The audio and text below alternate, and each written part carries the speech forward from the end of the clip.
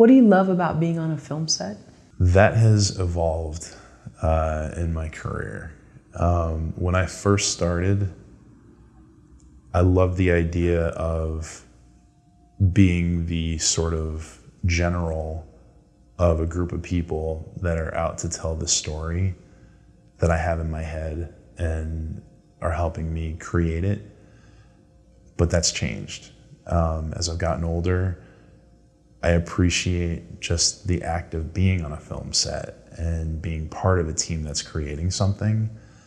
And now, I think the best part of being on a film set is being part of a team of collaborators that's looking for the best possible version of the story I want to tell.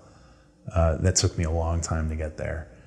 But now that I'm here, it's a joy to be on set every day.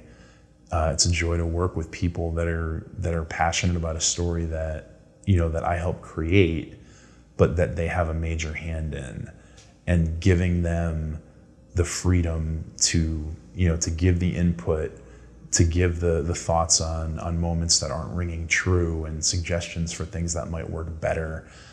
And being in an environment where you don't have to be the one with the best idea all the time, and knowing that you don't always have the best idea. When you're in a situation like that where there's people with you and they can help you create the best version of a movie, it's really a beautiful thing, and it's something that I'm really happy to be a part of, and it's something I hope I can continue to be a part of in the future. How is being on a film set similar to being in a classroom? Or maybe the two aren't similar? Oh no, they're very similar.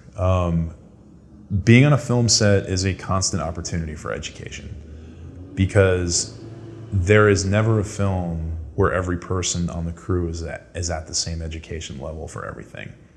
So you always have an opportunity to point out something to someone, to teach someone a technique of something, to offer suggestions to people, and for people to offer suggestions to you and to teach you things.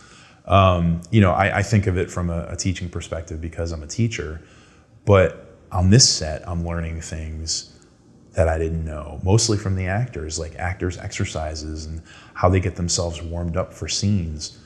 These are things I've never done. So like I see them working. This happened yesterday. Our two leads, they were getting ready for a really emotional scene, and they were going through an exercise, which I still don't understand, where they were just talking back and forth to each other, the same motion. Like one will say, "I have blue eyes," and then he'll say back, "You have blue eyes." And they'll go back and forth with that, and they'll change based on things that they notice about each other. And they said it was a Meissner technique, and I need to learn more about that. But this is something I'd never seen. So, even for me, the opportunity to learn something on set is very similar to the classroom. And I think, generally, whether it's film or the classroom, if the teachers are in a situation where they can learn things, I think that's the best environment. Because if everybody's open to new ideas, the teacher's leading the class, but they're not always the one that knows everything. So if you know that, I think that's a really great opportunity for the teacher to learn stuff, as well as for the students to understand that having that mentality will help them as well.